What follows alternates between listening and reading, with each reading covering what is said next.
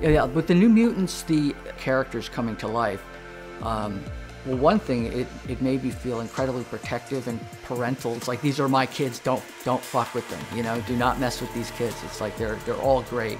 I'm actually always stunned by rewinding it and saying, I'm surprised they even let Chris and I do it as a comic book. Because at the time, there was, you know, there wasn't anything like that, like the way that the things that we were attempting. So, so the idea that we were getting heat and some, if it hadn't been for the passionate, you know, advocates, I think we would have, you know, gone off the rails pretty substantially. But the fact that we had so many people who were, you know, we had people who jumped off and said, I'm out, I don't get it.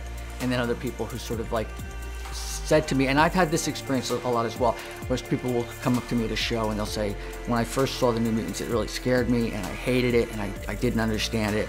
But then as I got older, it's like, then they turn around. And I personally have had that experience as well. You know, when I mentioned Neil Adams as my sort of one of my main artistic heroes and my main influence for comic work, certainly. When I first saw his work, I despised it. I despised it. I was like, this is not Kurt Swan, you know? But as I got older, you know, I gradually turned around.